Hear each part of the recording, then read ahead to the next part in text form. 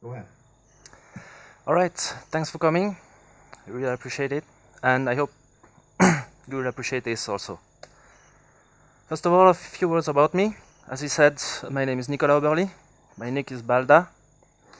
I work as a security engineer at SCRT, it's a security company in the French part of Switzerland. I do a lot of CTFs with the team 0 Day Sober. I also love to play old video games on different kind of machines, and I love to drink beer, and I also brew them myself. So, how did I get there? A few years ago, I started building an old arcade machine using a desktop computer and some emulators, so I can play some video games, some old video games with friends, etc. And I was thinking about adding the possibility to insert coins to actually add new credits to play the game. So I'm not that greedy, but yeah, getting some money from friends is always fun. So when we talk about coin handling devices, if you try to look at, there are a lot of machines that accept money, bills, or that return the money. If you look all around, there are vending machines for drinks, for cigarettes. If you buy train tickets also, there are in the casino many machines that do this, and there are multiple devices that are used to actually see if you're putting 1 Swiss franc, 2 Swiss francs, or if you try to insert a euro, or maybe false coins. And some of these devices are, for example, coin and bill acceptors. These devices obviously need detect the coin you insert and can send to the device the correct value, and hopefully you will have more credits in the machine to play, to buy cigarettes, etc. It can also detect false coins, and for some of them it can detect multiple kind of money like euros, dollars, Swiss francs, etc. Other devices include coin sorters. They are used to sort coins in different trays. For example, if in the machine there are trays for 1 Swiss francs or 2 Swiss francs, this device, when the coin is dropped, can switch in different trays the money, so it can sort the money in different areas to be maybe it's easier for it to actually get the money back for the vendor. Another kind of machine is what is called a coin hopper. It's kind of a tray that is able to give the money back to the user. So there's a lot of money in the tray, and once commanded to, the hopper can give back 1 coin at a time. This is normally used to give you the money change or something like this. So in those devices, there are many communication protocols that can be used. There are parallel, serial, and 2 other protocols called MDB and CC-talk. Those protocols are normally vendor specific, so each vendor does use a special kind of one of these protocols. And since the coin acceptor I bought for my project was doing CC-talk, that's what we are talking about today. What is CC-talk? CC-talk stands for Coin Controlled Talk. It's a semi-proprietary protocol. Semi in the meaning that if you go to cctalk.org, you can download some of the specs. Some of them are freely available. Some of the other specs are only available after signing an NDA. That's not cool, but could help to really implement all the functionalities of the device we see before. CC-talk works in a way that normally there's a controller, the main board of the vending machine, that sends requests to the devices, and the devices just respond to those requests. There's no TCP-like connections or something. It's just a request and a response, that's all. It works pretty much like a serial line, so it's 9.6 kbit seconds, but it uses TTL signals, so it's between 0 and 5 volts.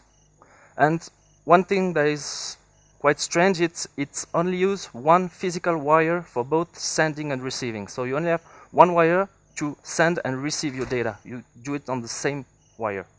That's quite strange. It uses addresses for all the devices on the bus. By default, address number 1 is the controller, the main board. Number 2 is the default address for a coin acceptor. Number 3 is the default for a coin hopper. And there is a special address that is 0. It's for a broadcast message. So you can send a request that is accepted by all the devices on the bus.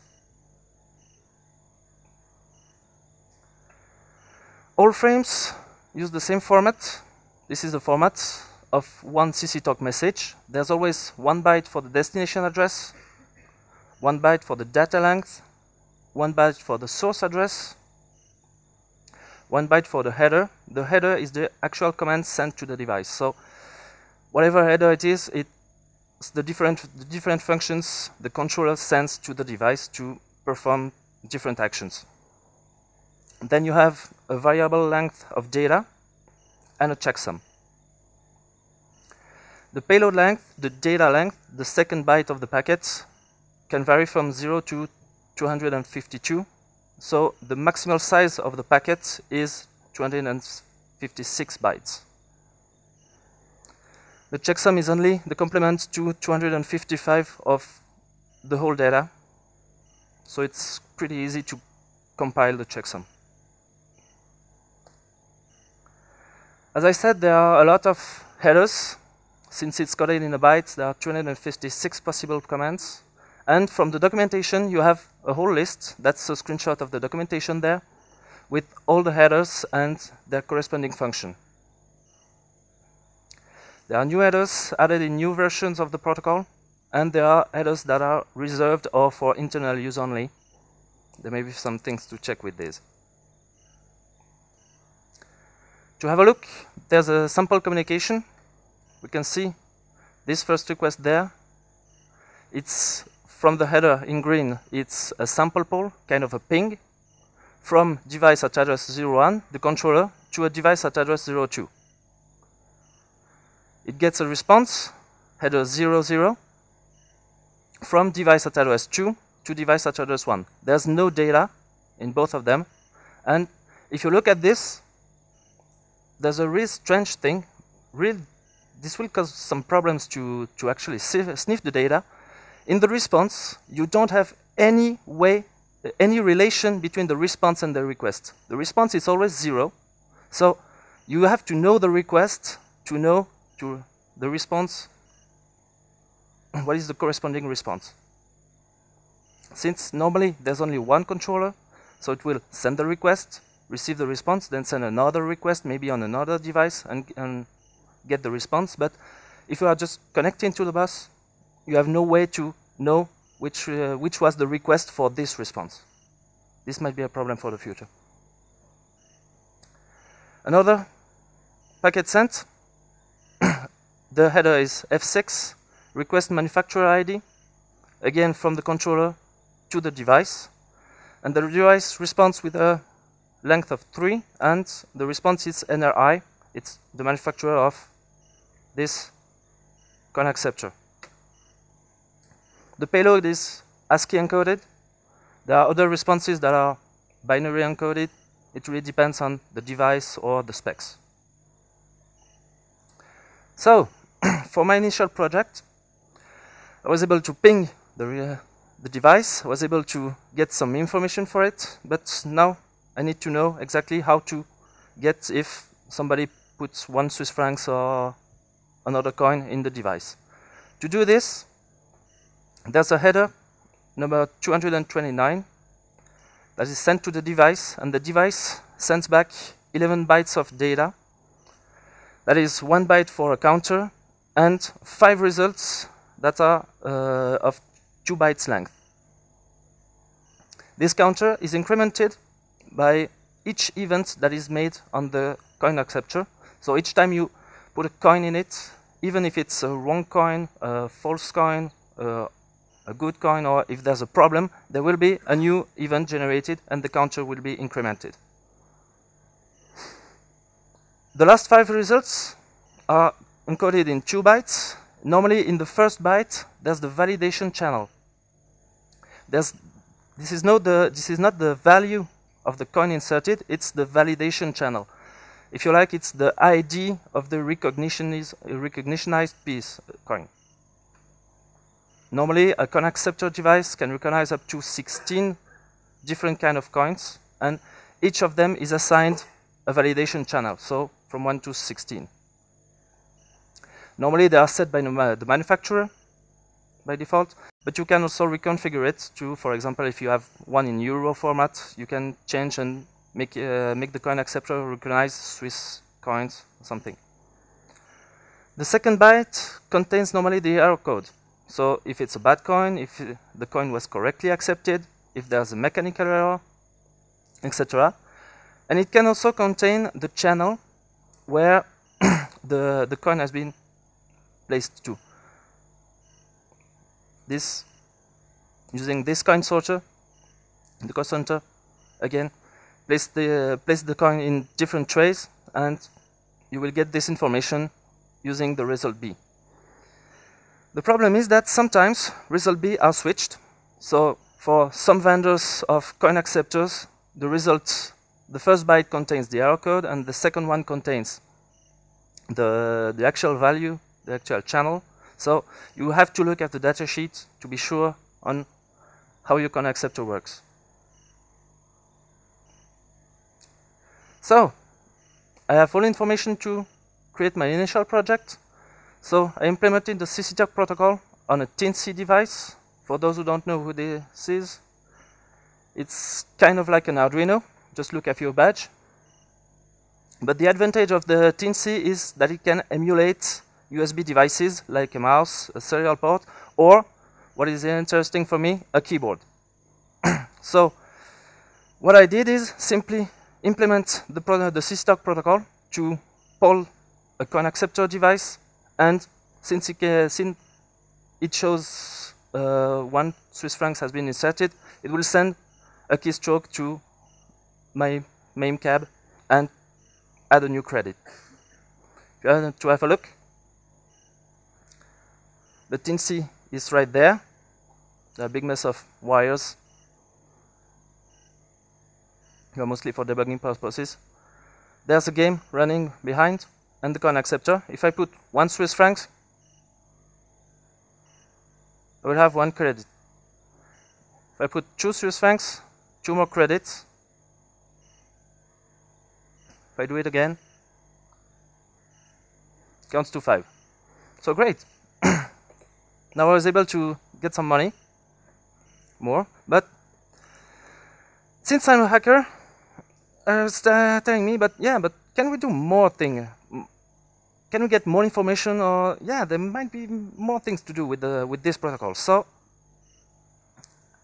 I had a look and found several different devices or vending machines that use CC-talk, and I was trying to maybe interpret the data, or at least know exactly how this works in real life situations, not that kind of hack that I did. The problem is that there's no open source CC-talk sniffer for the moment. So I created 2 tools that are called CC-sniff and CC-parse. They are coded in Python, and CC-sniff is obviously used to sniff data on a bus and save data on a file, and CC-parse is a tool to actually parse the data to a readable format, so you can track the requests and responses and see exactly how it works. I had to create a CC-talk library because, again, there are no open source tools to do that. And the best use case you could do is to use a bus pirate to sniff the data on the bus. Why a bus pirate? Because you have on your laptop maybe a serial line. The problem is that they are not in the same voltage as the CC-talk bus. So this is a bus pirate. It's an open source hardware hacking tool. It's really easy to interface this with all kind of protocols, UART, SPI, I2C, OneWire, etc., etc. You can use it using a terminal, or you can also script it for tools like the one I did. So for a quick demo, CC_sniff takes for arguments the serial device, and we select an output file in temp, and we see there the data that is traveling on the bus. If with this data we are using CC parse, there's a nice console interface where you see all the packets, you can select them, and if you press enter, you'll get all the information of the packet, what is the correct name of the header, not only the number. If it's a response, you can decode it, and you can that way track what is happening directly on the bus. We see there the response of a header 229, the one used to get information for a coin acceptor, sorry. And you have the decoded payload with the event counter and all the 5 results in the 2 bytes, and also a next dump of the packet. So with these tools, it's really easy to sniff a CC_talk bus and understand and learn on how does it work exactly. I'm still a hacker, and I said to me, can we do maybe even more? Because we are on the bus, we can listen to the traffic, but are we able to inject data or write data on this bus? Like, for example, telling, okay, I'm the coin acceptor and I received two more francs.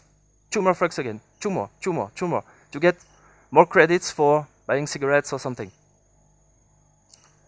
The problem is that, again, there's only one physical wire for the bus. So if we can sniff the request, we will also, the corresponding device will also do. And normally the corresponding device will respond to the controller before or at the same time as us. And this will jam the signal and raise an error, fire up an alarm or something. So how can we make it to disable the correct device, the target device, to respond at its place? What? Okay. So I looked again at the documentation, and I found some commands called multi-drop commands that are used by a controller to resolve conflicts.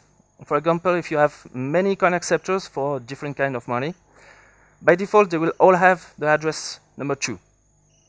So the controller can send a command to one of the devices to tell him to change its address to a new one. Either the controller can specify one address, or he can use another header, the header 250, that is address random. So when using address random, the device will try to sniff the bus and use a new address that is not in use at the moment. So with these requests, we may be able to change a device address and start acting like we actually are the device. To do this, just send an address change request and change the target to another address somewhere on the bus. And since it won't respond again to the request, we are now able to respond at its place. So we are directly hijacking the device. We can maybe forward the request to the device or respond instead of the hijacked device. Again, the problem is that there's only one wire, so we have to be sure that we won't jam the traffic. I could be able to do some tests on real vending machines, and I even found one that when there was a jam or there was some kind of interruption, it was starting screaming with an alarm. It was crazy. So I did some calculus, and to send the address change request, it takes about 6 milliseconds. And as the specs said, you need to poll every device every 200 milliseconds. So normally there's largely enough time for us. But the problem is that the more device you have on the bus, the shorter the silence window will be available. Because you have to poll every device every 200 milliseconds. But if you have 5 devices, you have to poll them every 200 milliseconds, but one at a time. So it's 200 milliseconds of silence divided by 5. So the more device, the shorter the window. To sum it up, if you want to hijack a device on the bus, you have to scan the bus to actually look if there's enough silence to inject data. If there's sufficient periods of silence, you can prepare the injection. So look at the device you want to hijack, prepare an address that is not in use at the moment, then wait for a silence period, inject the packet so the device will change its address, and then at this moment we can start responding instead of the target device. After we finished, to be clean, we need to take the device and tell him to get its original address, so we'll stay stealth and normally there won't be any alarm firing up or something. Again, we need to do this while the bus is in use, so we cannot just send all the packets and start responding. We have to check if there are not other devices that maybe are jamming the traffic or are responding ahead of us. So to simplify this, I created a tool called CCJack that automates the hijacking process. And it works by sniffing the bus, looking for data, and finding silence windows, preparing the injection, change the device address, and start responding as the device we want to hijack. Again, we are using a bus pirate to sniff, and since it can also inject traffic, that's the perfect tool to interact with the bus physically. As an example, that's the title of this talk, we're able to inject some kinds. Like if you hijack a coin acceptor, you are able to respond to every request, like the one we saw previously, and just respond by incrementing the event counter. Every time you increment the event counter, the last event will be replayed, and if you just put 1 Swiss franc, for example, if you increment the counter, the machine will actually think there's 1 new franc inserted, etc., etc., etc. If you want to do this, you have to be really careful not to set an event counter lower than the previous value, because in that case, the main board will start again an alarm. There are some protections that are made by the vendors to protect hijacking, but normally, if you do this correctly, like sniffing the bus to see what are the last response from the device, and right after hijacking, send the same response before starting modifying them, normally you won't get any problem. To see how it works, again, I have MAME there, so I'm still using my project for this. And with CCJack, I use the same parameters as CCSniff. The only difference is that we need to specify a source address, so the actual target address, and a destination address, where we are going to send the device on the bus. So we specified the coin acceptor at device 2 and send him to address 7. And when it's done, we see there the response that has been sniffed by CCJack. And if we modify it, it would add 2 more credits. If we do it again by incrementing by 1 the event counter, we'll again add new credits. And now, if I tell him to increment automatically in the machine, we'll start getting more and more and more and more and more credit.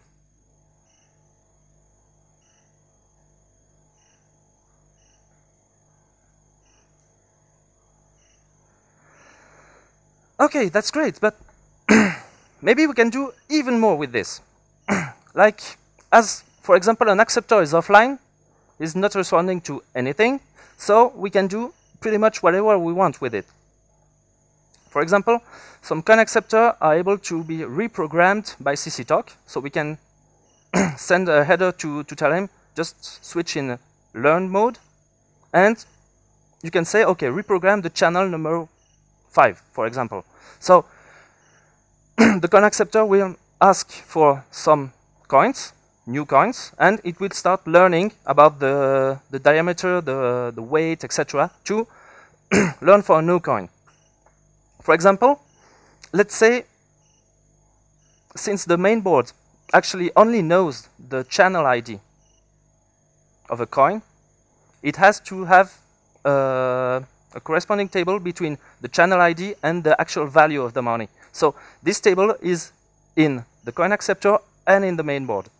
So, for example, if 5 Swiss francs, the big coin, 5 Swiss francs is in the channel ID number 5, if we reprogram the channel ID number 5 with 10 cents coins and move back the device to its original address, when putting 10 cents, the coin acceptor will send, there's a new coin with channel ID number 5, and the main board will check, okay, channel ID number 5, it's 5 francs, great. So let's have 5 francs in the credit. But you only have put 10 cents. That's pretty easy to do. On other devices, you also can change the path the coin takes after being accepted. Like we saw, we have coin sorters that can place money in different trays, and there's always one tray for bad credit or bad money that is sent back to the user. So why can't we change the sorter path from normally getting in the tray, but getting back to the user? So we just put 5 francs, it gets back, and it gets counted. So since you win, just play again. No problem. That's cool.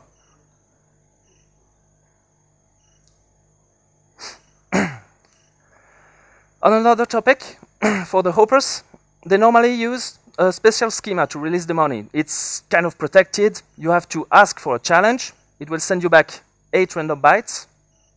Then the controller needs to encode this challenge with the number of coins to actually send back and send this value to the hopper. And if the challenge and the response match, it will start giving out the money. The problem is that to simplify these steps, because the algorithm is only available when signing an NDA. So I think even some vendors do not have to sign the NDA, and to be more simple, they are not using this kind of challenge response thing, but only use the serial number. So instead of the response encoded with the challenge, you only have to send as the response the serial number of the device. And by looking at the documentation of some hoppers, I also find this phrase: if the hopper product code is blah blah blah, then the dispense code command still needs an 8-byte code, but the value of the code does not matter. So yeah, just send whatever you want, dead beef 8 times, and that's it, you have the money. So if the hopper does not use any kind of challenge response, or you can put whatever you want, just tell him to dispense 255 coins.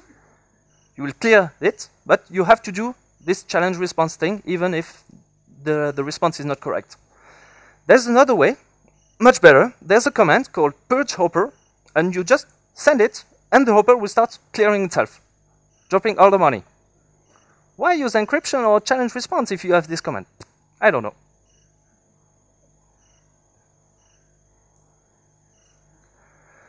Okay, so we found many things to do, but isn't there any protection? Yeah, in the specs there are protection, like a PIN code, a 4-digit PIN code, that needs to be sent by the controller to the device before actually sending commands. It's only for a subset of commands, and it depends on the device. For example, for a coin acceptor, you are only able to probe for new events after sending the PIN code. The problem is that the PIN code is sent in clear text on the CC-Talk bus. So if you sniff, you will get the PIN, and you can just send this PIN to get the information you want. The actual command for the PIN code is header 218, so just look for it. Normally, you only have to do it once, and the device will be in unlocked mode and respond to every command from the controller. But if you really want the PIN code, just pull out the power cord of the vending machine, pull it back, and since it will be a reset, you will be able to get this PIN code. Since it's in clear text, there's no problem for that. In later versions of the specs, there's also encryption. There are at the moment two encryption methods: a proprietary encryption with obviously no details, you have to sign this NDA, with a 24-bit key, and desk encryption using a 56-bit key. And there's also, for a new version that should be coming in 2013, a version with AES. All of these use a pre-shared key between the controller and the devices, and the encryption uses different headers.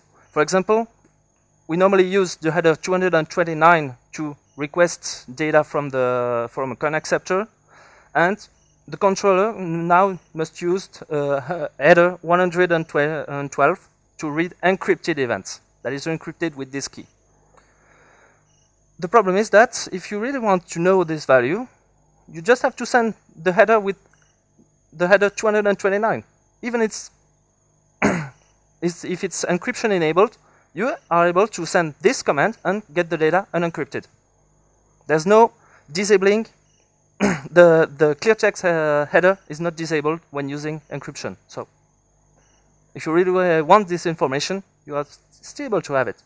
That's great.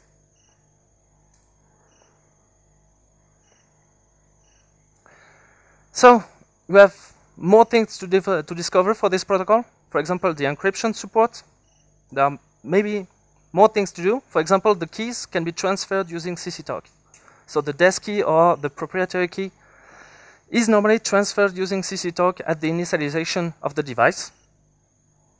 And since it's a proprietary and closed source encryption, it could be weak. It should be weak because, yeah, in such a small device, you won't have any crypto device or something like this. So normally the proprietary encryption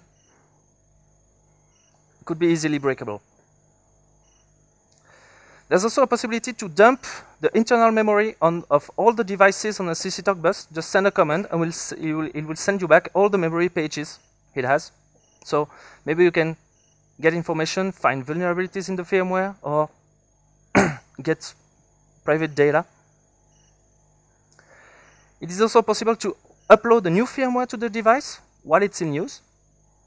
So why not preparing a new firmware with new money configuration and just upload it to the device, and that will be great. For the hoppers, since not all the devices, there are actually some good devices that actually use the challenge response protocol. There are maybe also two things to do with this. I'm still working on this, so there may be a new version or a new tool to crack the key or to break the challenge response algorithm. I'm still reversing an application. Maybe I will speak about this later. And that's pretty much it for this. A few words about the connectivity. Normally these vending machines are locked. You are not able to directly connect to this bus. For the machines I've checked, normally there are two keys. There are one key for the technician that is able to open the machine, fill it up of cigarettes, for example, or to replace a broken device, and another key for the actual owner of the vending machine that needs a second key to actually get the money. The problem is that access to the CC-talk bus normally only requires the machine to be open, because all the CON acceptor devices are normally right in the door, so you have all the cables, you can just connect to it using this. So nearly everyone can do this. For example, an evil employee, or if you see a machine open, wide open, just connect to it and start hacking. At the moment, we need to have our laptop, a bus pirate, connect to this bus, etc. So yeah, you will normally be easily spotted in a casino if you are with your laptop on an open machine to actually try to hack some stuff. That may be difficult. The thing is, and that's another project, it would be possible to use an Arduino, for example. That may be a cool thing to do there. And use a Bluetooth shield, so a Bluetooth interface for the Arduino, and do exactly the same. Inject traffic, inject money, etc., using Bluetooth. So if you're able to find a machine, or an open machine, just connect it, close the machine, walk away, come back later, and with your phone, Just inject the traffic and add money, for example. That would be possible.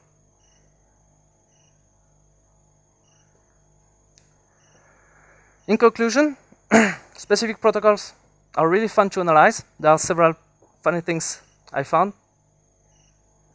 I didn't know there was those kind of protocols like CC-talk. I didn't even know about this before buying actually one coin acceptor. There's still more work to do with this.